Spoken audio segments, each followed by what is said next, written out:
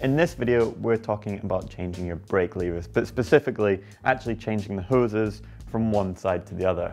Now I've got a set of Shimano SLXs, I need to do it here. I got this bike from America actually, so I'm gonna have to change it because I ride with my front brake on the right hand side. So it could be that you're changing it vice versa or whatever, but this is our guide on how to do just that.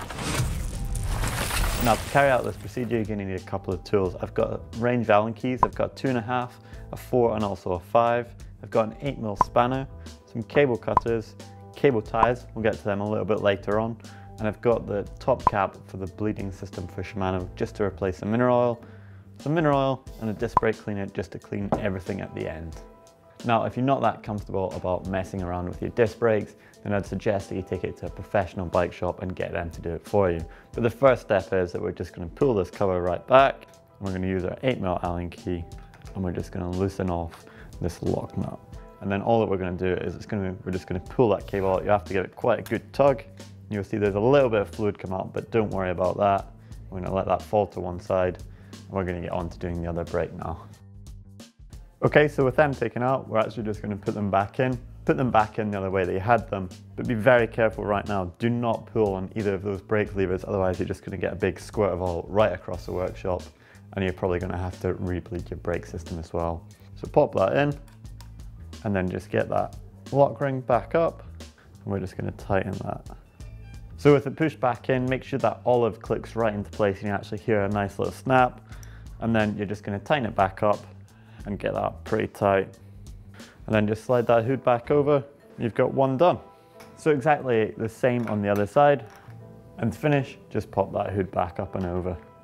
So what we're going to do now is that we're probably not going to have to bleed the system, but there has been a little bit of fluid loss. So what we're going to do is we're going to lift both of the levers right up and we're going to put them flat. We're just going to replace that fluid that was lost and also just give it a bit of a pump, and that should hopefully get the air that is in the system, if there is any, right up to the top, and hopefully it'll displace it.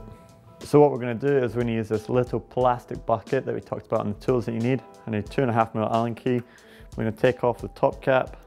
We're going to put the bucket in place and then fill it with a little bit of fluid. You don't need too much, maybe just fill it up sort of a centimetre full, and that should be more than enough.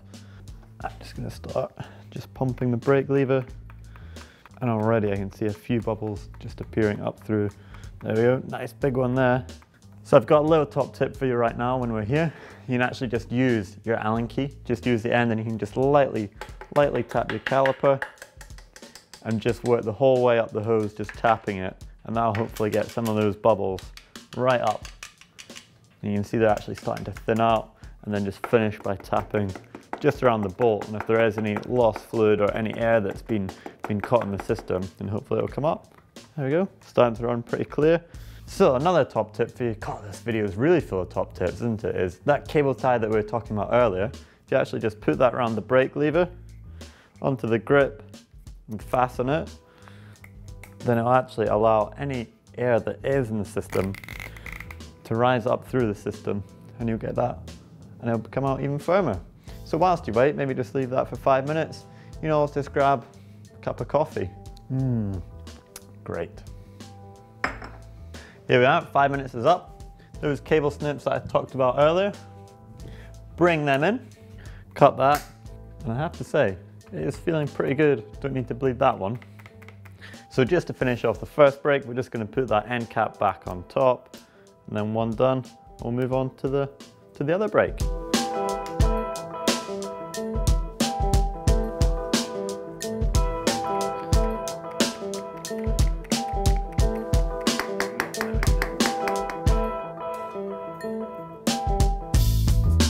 So everything's back together, the brakes feel good. I'm just going to give it all a bit of a clean because there's a couple of oily residue marks. I'm just going to use some disc brake cleaner and a rag and get the bias clean around the brake hoses.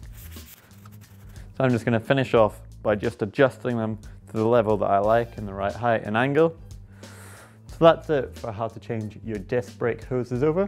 For more great videos on GMBN, why don't you click right up there for a mechanical playlist, or you can click down there for how to bleed a Shimano brake. As ever, don't forget to subscribe, click right in the middle. It's absolutely free and you get a great video every day of the week. If you're going to carry this out, then give us a thumb up like.